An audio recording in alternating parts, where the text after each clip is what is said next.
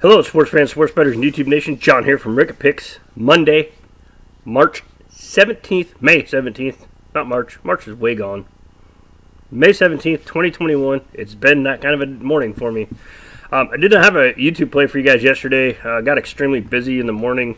Had a softball tournament I was playing in. We played at 9 a.m. and I figured I'd have a little break and was able to do a video if we did win. But I ended up having to play 3 games in a row. Don't even get me started on funky brackets like that when teams start having to play back to back to back to back to back with no breaks or anything. It's just annoying. By the time we got to the third game, we ended up losing by 1 run, but several of us were just fine that it was over and we did not have to play a 4th game in a row, because had we won, we'd have been right back at it on a different field for 4 in a row. And when you get to a certain age, you just don't want to, go hard for 4 hours straight. So, anyways, it was fun, a good time, but had a lot of housework to do, so excited about that.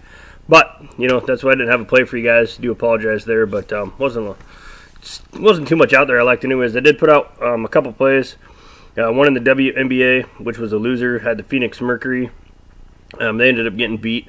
And then I had the Calgary Flames on the money line. That was my big play. I think it was a 3-unit play that I put out. Said if you're feeling lucky, take them on the 3-way. I thought they were going to get the job done. They were up 4-0 early. And for whatever reason, Vancouver has scored, I think, 8 goals, maybe more. Yeah, I think it's 8 goals in the third period in their last 2 games. So it's like they just wait, and then they just strike. They come out of in the third period and just strike. 2 days in a row they've done that. They scored 4 goals in the third period. So I guess something to look forward to if they play again. I really don't know what their schedule is. It was a regular season game. I think they're just trying to make up their games to see where they fall into the playoff picture. But in my opinion, they should just, hey, you didn't get enough games in to qualify. See you next year. That's my opinion. But we're going MLB baseball for this video. I think it's going to be a decent game. Chicago White Sox, Minnesota Twins. I know I'm wearing a Nationals hat just because it matches. I'm wearing red today, so I put a red hat on, try to coordinate like that. But Nationals are playing the Cubs. I don't know how I feel about that game. Lester pitching against his old team.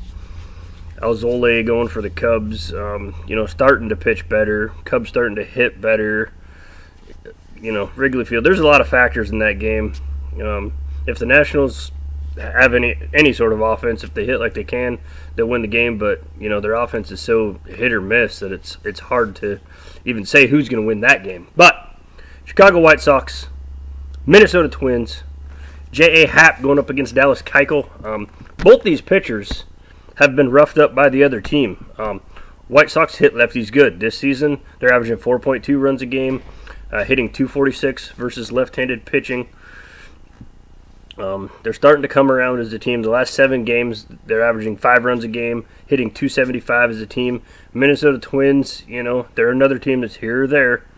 At home this season, their batting average is 228, averaging 4.2 runs a game, versus left-handed starters. They're averaging 5 runs a game, hitting 240. Last 7 games, they're hitting 263. Not putting the runs across the plate as often, but they are hitting 263. So you got the potential for a pretty good game here. Road games this season, the White Sox bullpen ERA 4.23. Minnesota's home bullpen ERA 3.75. Both teams are a little susceptible there. Starting pitchers, you got Keuchel, who comes in with a 4.33 ERA. J.A. Happ comes in with a 4.26 ERA. Started out hot.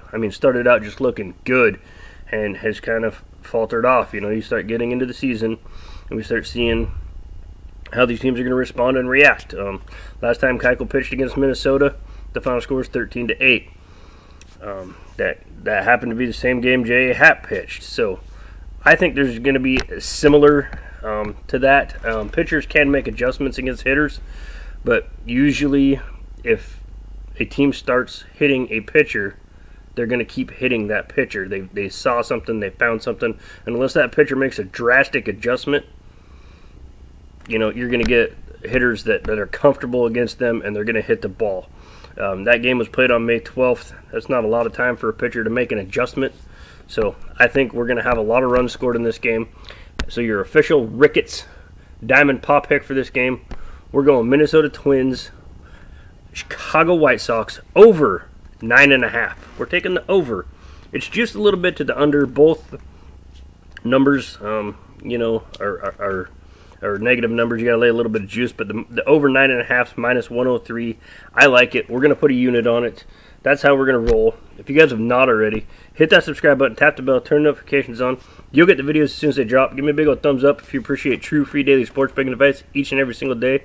Well, not every day because I did miss Sunday, so I will be here most all the time. I've missed 2 days now in almost 2 years, so it'll happen. Sometimes life gets in the way. But that being said, I hope you guys have a wonderful day, a great week. Happy Monday to everybody. Mondays. Fun. Anyways, with all that being said, thank you very much for watching this video. And most importantly, good luck with your bets.